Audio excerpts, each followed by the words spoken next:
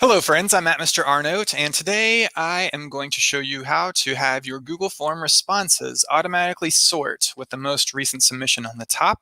I had this request come in today, and as far as I could tell, I couldn't find any tutorials on it, so here we go.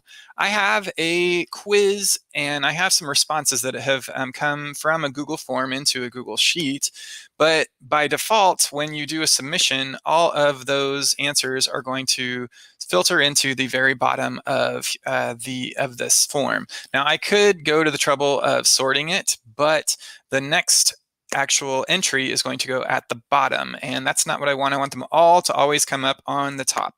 So in order to do that, I'm going to make a new sheet, and then once you've clicked on cell A1, I am going to put in the following formula. So this formula is a query function, and you must have the parentheses and a single quote. Form responses 1 is the name of my form response sheet, and that's what you'll have by default unless you've changed it. So change that if you've already changed that, but otherwise it'll be this with an exclamation point and the range, comma, and then quotes order by a descending, so it's going to take all of the timestamps and order them in descending order so that the most recent would be on top. When I hit enter, you'll notice now they're there. And if I go to my quiz now, and just to show you that this works, this is an awesome trick. So the first name is awesome, last name is trick, and I think I can go ahead and submit it.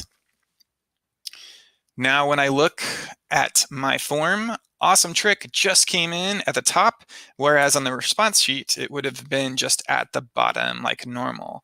So you could actually reorder these sheets so that sheet is actually in front. You could rename it to whatever makes sense, but now when I open this, I'm going to see the most recent on top. I hope that that was useful to you, and hope that you all have a wonderful day.